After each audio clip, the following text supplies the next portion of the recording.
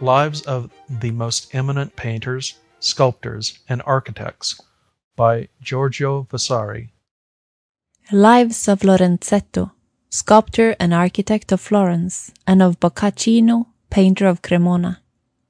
It happens at times, after fortune has kept the talent of some fine intellect subjected for a period by poverty, that she thinks better of it, and at an unexpected moment provides all sorts of benefits for one who has hitherto been the object of her hatred, so as to atone in 1 year for the affronts and discomforts of many. This was seen in Lorenzo,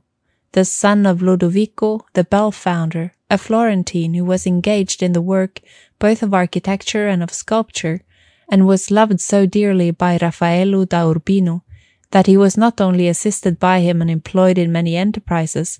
but also received from the same master a wife in the person of a sister of Giulio Romano, a disciple of Raffaello.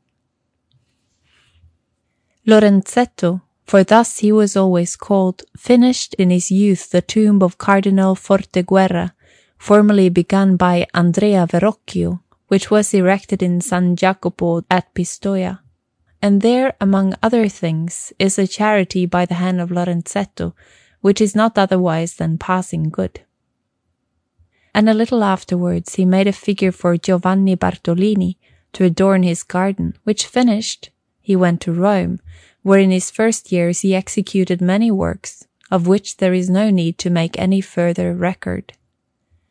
Then, receiving from Agostino Chigi, at the instance of Raffaello da Urbino, the commission to make a tomb for him in Santa Maria del Popolo, where Agostino had built a chapel, Lorenzo set himself to work on this with all the zeal, diligence, and labour in his power, in order to come out of it with credit and to give satisfaction to Raffaello, for whom he had reason to expect much favour and assistance, and also in the hope of being richly rewarded by the liberality of Agostino, a man of great wealth. Nor were these labours expended without an excellent result, for, assisted by Raffaello, he executed the figures to perfection, a nude Jonah delivered from the belly of the whale, as a symbol of the resurrection from the dead, and an Elijah, living by grace, with his curse of water and his bread baked in the ashes, under the juniper tree. These statues, then, were brought to the most beautiful completion by Lorenzetto, with all the art and diligence at his command, but he did not by any means obtain for them that reward which his great labours and the needs of his family called for, since death having closed the eyes of Agostino and almost at the same time those of Raffaello, the heirs of Agostino, with scant respect, allowed these figures to remain in Lorenzetto's workshop, where they stood for many years. In our own day, indeed, they have been set into place in that tomb in the aforesaid church of Santa Maria del Popolo, but Lorenzo, robbed for those reasons of all hope, found for the present that he had thrown away his time and labour. Next, by way of executing the testament of Raffaello, Lorenzo was commissioned to make a marble statue of Our Lady, 4 braccia high, at the tomb of Raffaello in the temple of Santa Maria Ritonda, where the tabernacle was restored by order of that master. The same Lorenzo made a tomb with 2 children in half relief, for a merchant of the Perini family, in the Trinità at Rome. And in architecture he made the designs for many houses, in particular that of the palace of Messer Bernardino Caffarelli, and in the Valle, for Cardinal Andrea della Valle, the inner facade, and also the design of the stables and of the upper garden. In the composition of that work he included ancient columns, bases, and capitals, and around the whole, to serve as base, he distributed ancient sarcophagi, covered with carved scenes. Higher up, below some large niches, he made another frieze with fragments of ancient works, and above this, in those niches, he placed some statues, likewise ancient and of marble, which, although they were not entire, some being without the head, some without arms, others without legs, and every one, in short, with something missing, nevertheless he arranged to the best advantage, having caused all that was lacking to be restored by good sculptors. This was the reason that other lords have since done the same thing, and have restored many ancient works, as for example Cardinals Cesis, Ferrara, and Farnese, and in a word, all Rome.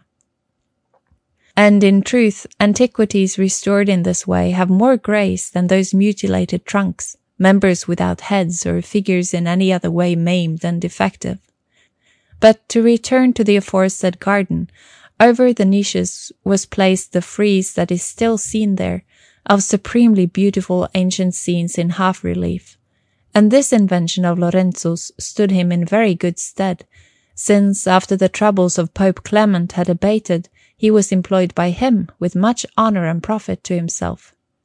For the Pope had seen, when the fight of the Castello di San Angelo was raging, that 2 little chapels of marble, which were at the head of the bridge, had been a source of mischief, in that some harquebusiers, standing in them, shot down all who exposed themselves at the walls, and themselves in safety inflicted great losses and balked the defence, and His Holiness resolved to remove those chapels and to set up in place of them 2 marble statues on pedestals. And so, after the Saint Paul of Paolo Romano, of which there has been an account in another life, had been set in place, the commission for another, a Saint Peter, was given to Lorenzetto, who acquitted himself passing well, but did not surpass the work of Paolo Romano. These 2 statues were set up, and are to be seen at the present day at the head of the bridge. After Pope Clement was dead, Baccio Bandinelli was given the commissions for the tombs of the Pope and of Leo X, and Lorenzo was entrusted with the marble masonry that was to be executed for them, whereupon the latter spent no little time over that work. Finally, at the election of Paul III as pontiff, when Lorenzo was in sorry straits and almost worn out, having nothing but a house which he had built for himself on the Macello de' Corbi, and being weighed down by his 5 children and by other expenses, fortune changed, and began to raise him and to set him back on a better path. For Pope Paul, wishing to have the building of San Pietro continued, and neither Baldassare of Siena nor any of the others who had been employed in that work being now alive, Antonio da San Gallo appointed Lorenzo as architect for that structure, wherein the walls were being built at a fixed price of so much for every 4 braccia. Thereupon Lorenzo, without exerting himself, in a few years became more famous and prosperous than he had been after many years of endless labour, through having found God, mankind, and fortune all propitious at that one moment.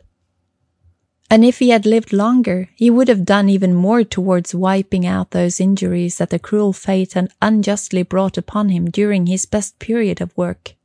But after reaching the age of 47, he died of fever in the year 1541. The death of this master caused great grief to his many friends, who had always known him as a loving and reasonable man. And since he had always lived like an upright and orderly citizen, the Deputati of San Pietro gave him an honourable burial in a tomb, on which they placed the following epitaph: Sculptori Laurentio Florentino. Roma mihi tribuit tumulum, Florentia vitam, nemo alio vellet nasci et obire loco. 1541. Vixit 47 years, 2 months, 15 days. Boccaccino of Cremona, who lived about the same time, had acquired the name of a rare and excellent painter in his native place and throughout all Lombardy, and his works were very highly extolled, when he went to Rome to see the works so much renowned of Michelangelo.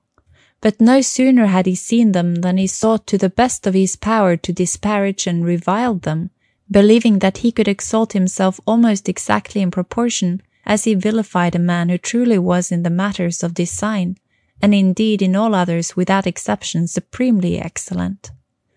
This master then was commissioned to paint the chapel of Santa Maria Traspontina, but when he had finished it and thrown it open to view, it was a revelation to all those who thought that he would soar above the heavens, for they saw that he could not reach even to the level of the lowest floor of a house. And so the painters of Rome, on seeing the coronation of Our Lady that he had painted in that work, with some children flying around her, changed from marvel to laughter. From this it may be seen that when people begin to exalt with their praise men who are more excellent in name than in deeds, it is a difficult thing to contrive to bring such men down to their true level with words, however reasonable, before their own works, wholly contrary to their reputation, reveal what the masters so celebrated really are. And it is a very certain fact that the worst harm that a man can do to another is the giving of praise too early to an intellect engaged in work, since such praise, swelling him with premature pride, prevents him from going any farther,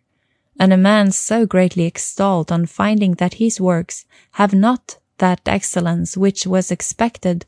takes a censure too much to heart, and despairs completely of ever being able to do good work.